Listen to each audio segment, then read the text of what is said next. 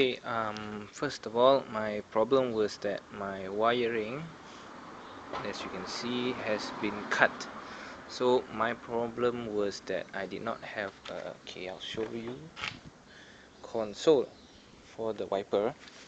So I had to really do up a button for it from scratch. So what I did was, there for this Datsun there is 6 wires, basically the red and blue striped wire. Okay, I'll try to get it focused. Okay, is the ground. Okay, as you can see here, yep, it's the ground. This is the park wire, and these two are the ones that controls the speed. So basically that's it.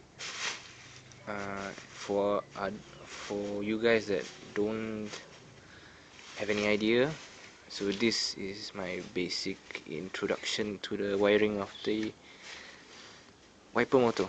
Thank you.